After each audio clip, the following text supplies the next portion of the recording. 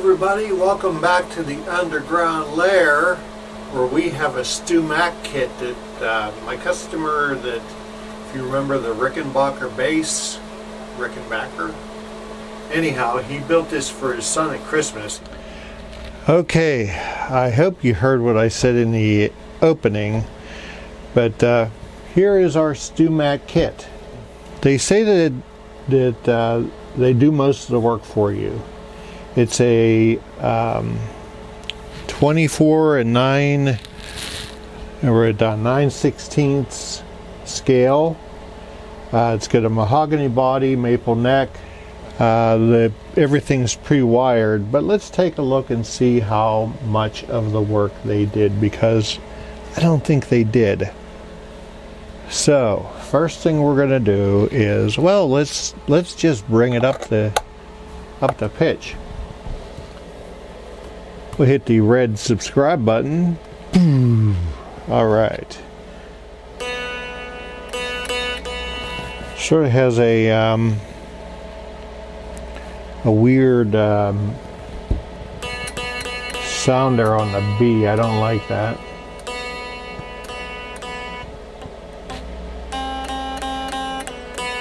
It's from the nut.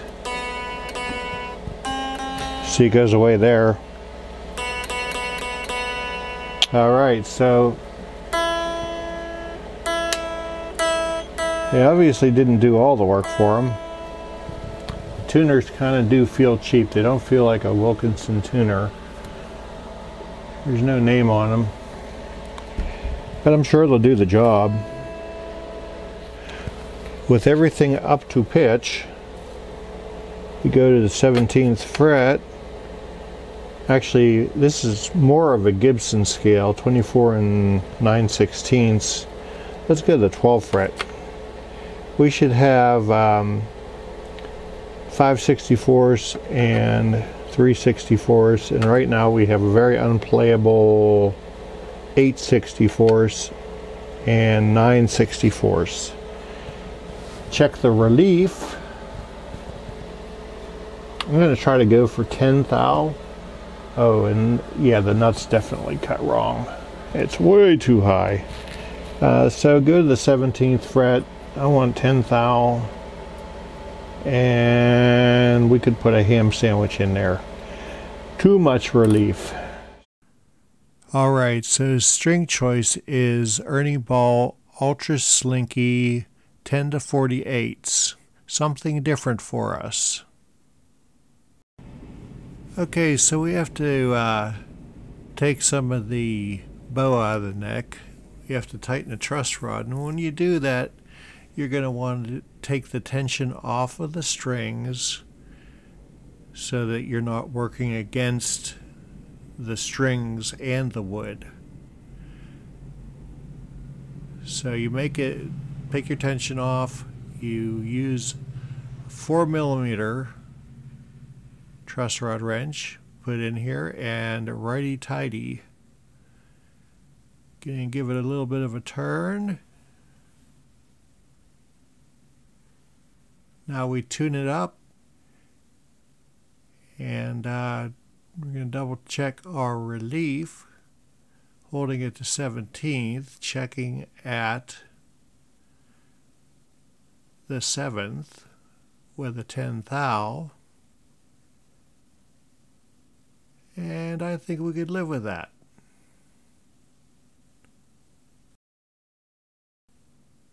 Okay, first fret action. It is really high. I think we could probably put about 2 of these 20,000 feeler gauges in there.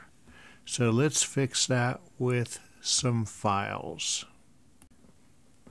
We're just going to go ahead and move the E string out of the slot so we can get a file in there. Alright, so we got our files here.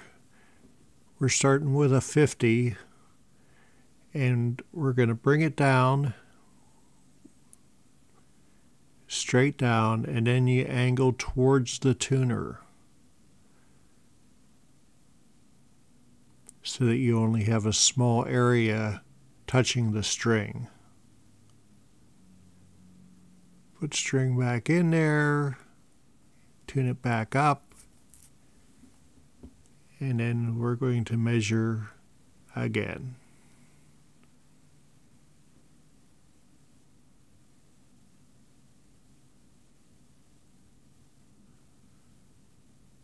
$20 thou.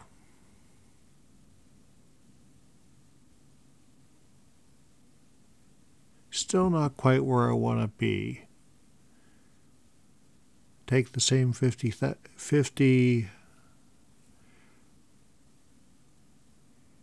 take it down just a little bit more. You don't want to take off more. It's easier to take a little bit off at a time as opposed to having to put material back. You can't do that unless you play with super glue. So we're tuning back up and measure it again. We can go as low as 18 thou.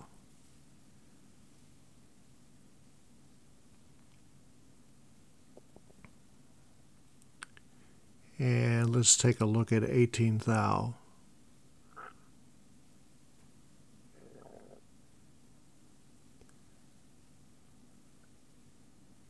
And that seems to work just about right. Yeah.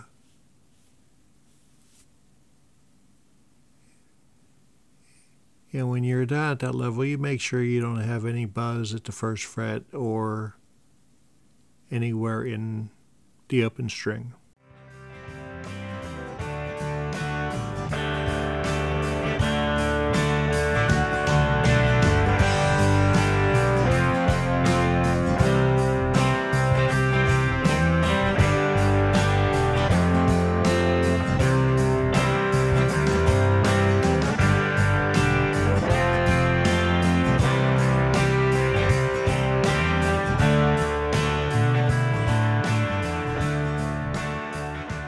Okay, we've achieved 18 thou across all of the strings since I brought the E down to 18.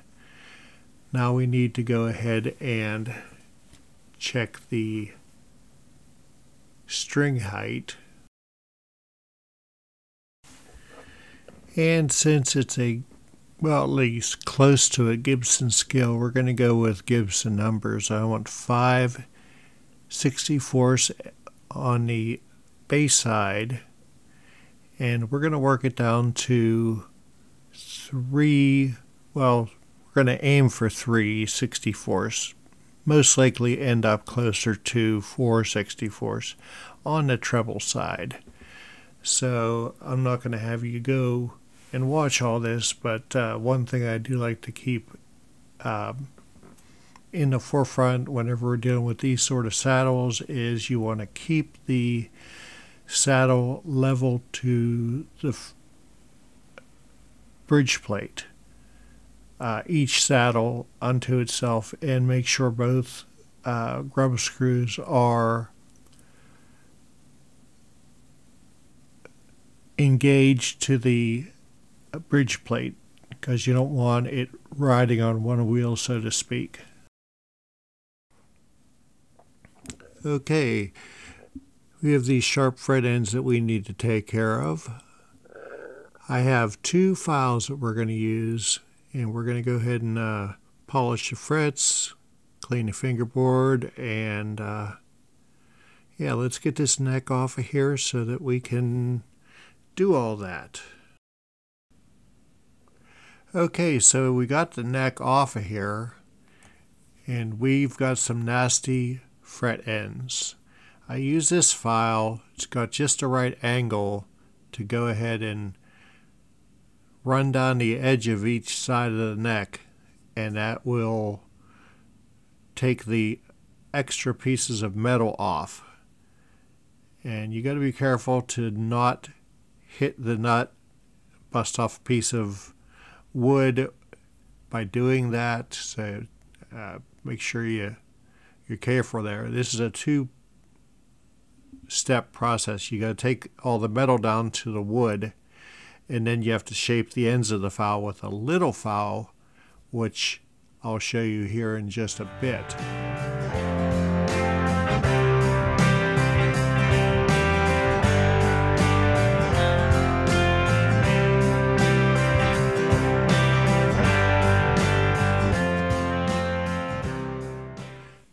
Alright, so I'm going to reach over here and grab my Fret Dagger 2.0 from Fret Guru. Take some of the tape off to keep me from getting blisters. Just going to do the corners here. There's a extra large edge and a medium large edge. I'm using the medium large edge you see right there. Anyhow, I use this at that same angle that the other tool was, but this takes the edge off the front and the back of what the straight edge that I just made with that angle tool. This way it'll feel really smooth while you're running your hand up and down the neck. Okay, so another thing we're going to do is we're going to, since we had to slot the heck out of these files, or the nut, at least up into the G string, we're going to take a little bit of the top off of that nut and kind of shape it a little bit. Taped off the fingerboard for protection. Put my finger there to stop any kind of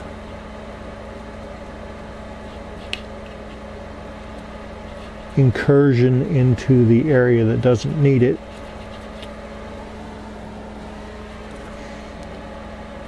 A little bit of a angle that way, a little bit of angle that way.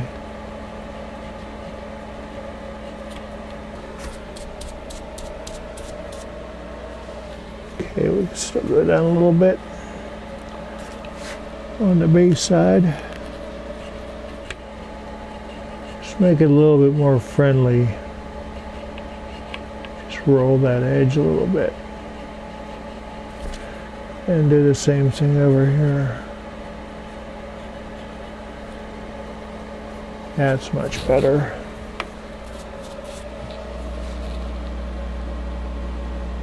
Yeah, that way the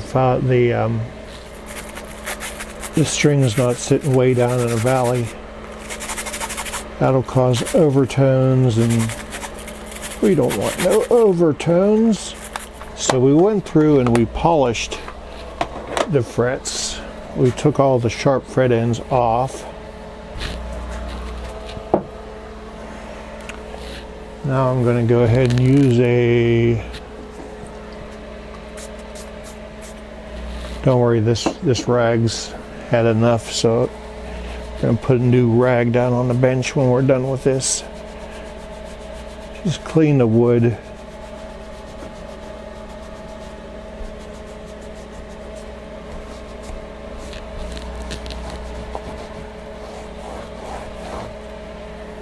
I did that before. I'd have all kind of strings hanging off my rag. Oiling the fingerboard, I forgot to say.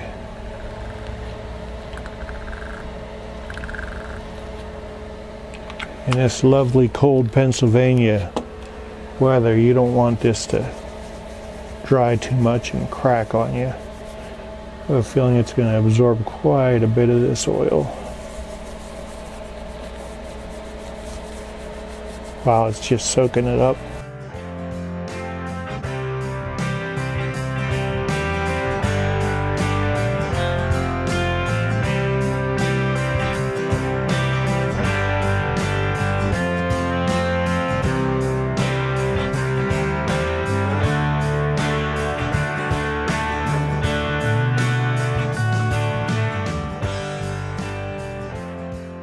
Wind this up, 1500 grit.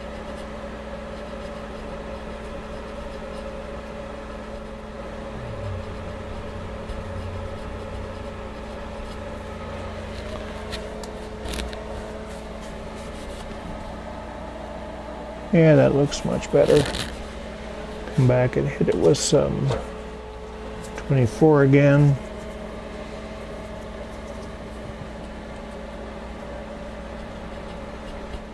There, that took all the tool marks off.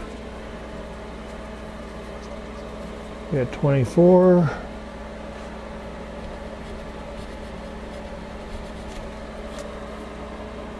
Cool.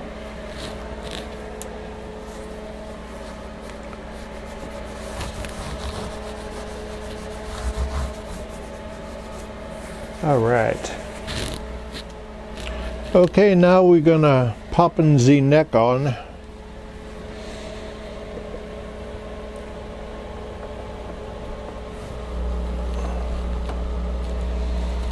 That's a nice tight pocket.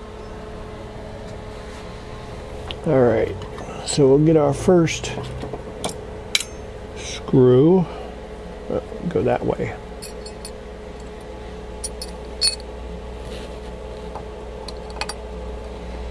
Always back them up.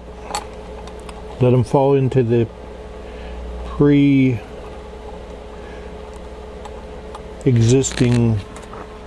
threads, and then I tighten it down. I never use power tools.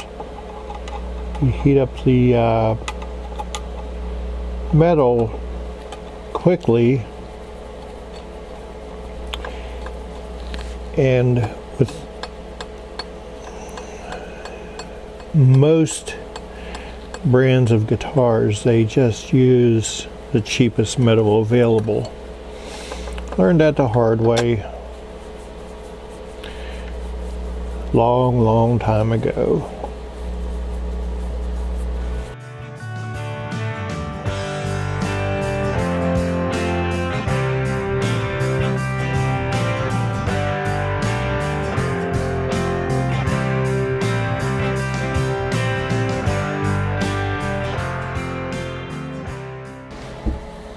How nice that fingerboard looks. Nice and shiny. Okay, as you see, we are all strung up here. Get these danglies out of the way. Super slinky danglies. All right. So we must stretch in these strings.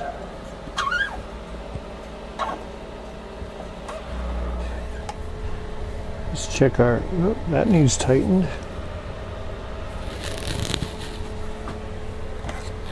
That's no good.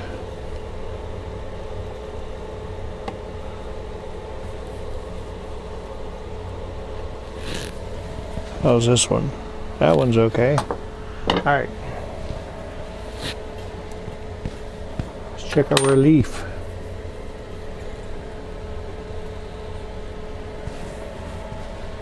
Seventeenth fret, 10th thou, at the 7th fret.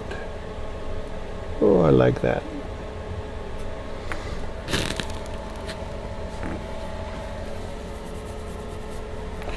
Before we go into intonation, pickup height.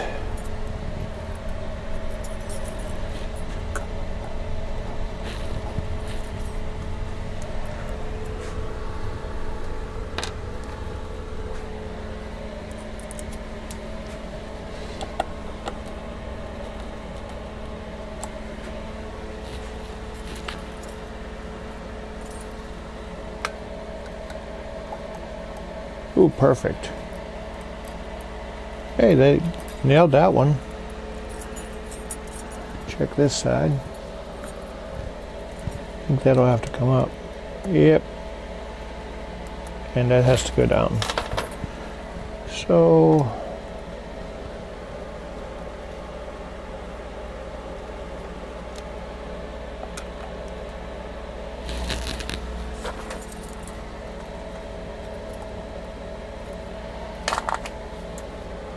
still has to go down.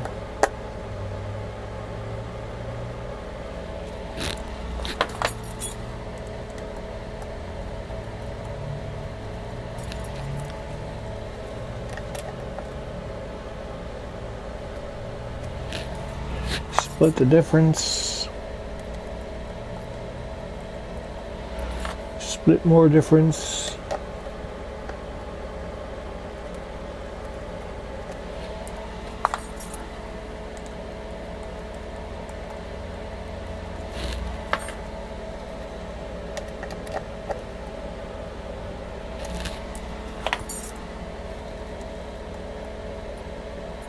There we are. Let's see what this feels like. That still has to go down.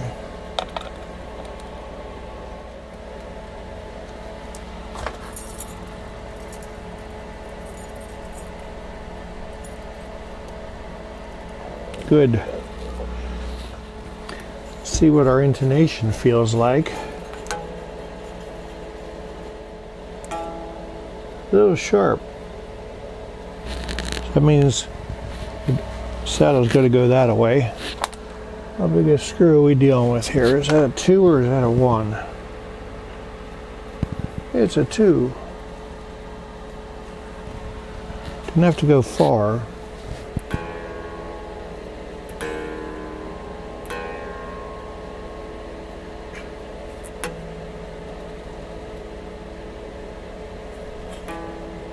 There we are. Hey there.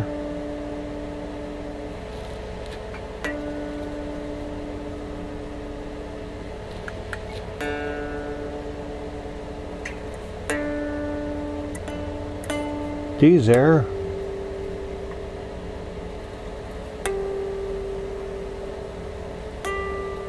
G's there.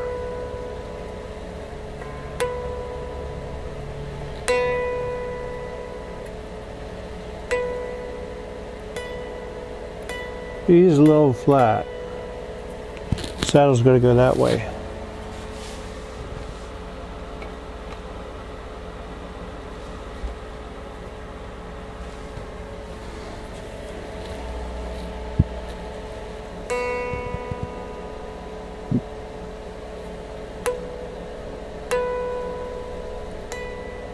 There it is. And that's also flat. That's going to go that way a little bit more.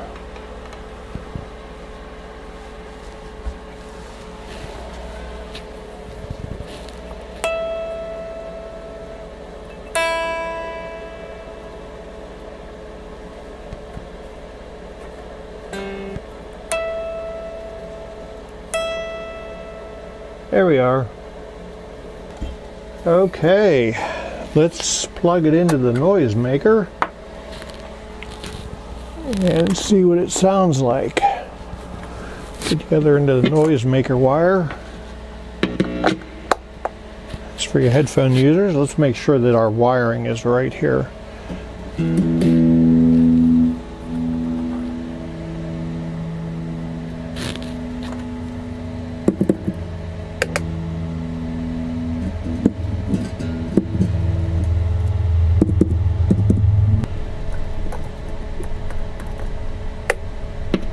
Oh, there we are.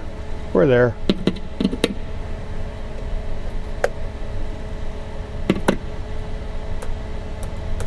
Good. Very nice job he did on the finish on this, gotta say. Not a big fan of the headstock, but I think that's the way it comes. Anyhow, yeah, StewMac kit. They say it bolt it together and play. I say you got to do some work to it. So, but for what is it, $200? You can't go wrong. Oh, yeah, we wanted to let's play some notes.